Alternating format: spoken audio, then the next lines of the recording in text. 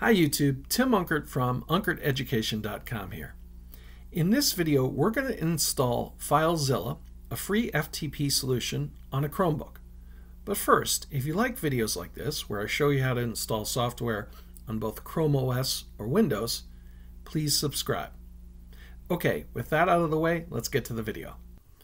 The first thing you need to do is go over to your launcher here, and once you click on that, you want to search for Settings.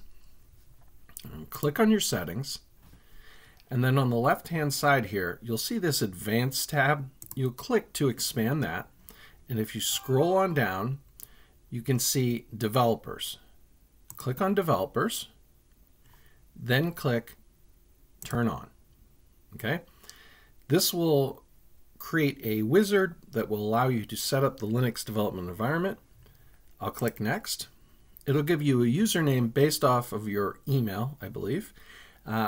Make sure you like that username because I don't think you can change that later. The disk size, it will give you a recommended disk size. That can be changed later. So you don't have to worry as much about that. I'm going to keep both as is and click Install. And that's going to take a few moments, so I'll let that run and come on back once that's done. Okay, once the Linux development environment is enabled, a terminal will pop up. I'm going to click to maximize this, and I'm going to increase the font size so you can see what I'm doing. And I want to make sure everything's up to date.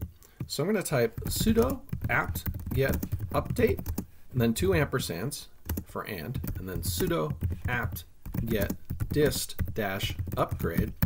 And I'm going to do a -y to answer yes to the additional space. I'm going to hit enter to run. And this will take a few moments, so I'll come on back once that's done. Okay, once the Linux development environment is enabled, we can go ahead and install Filezilla. To do that, we'll type sudo apt get install Filezilla and hit enter. We're going to confirm the additional space with Y and enter. Okay, once that's run through, we can click on our launcher here, and we could go down to our Linux apps, and we see that the Filezilla just appeared.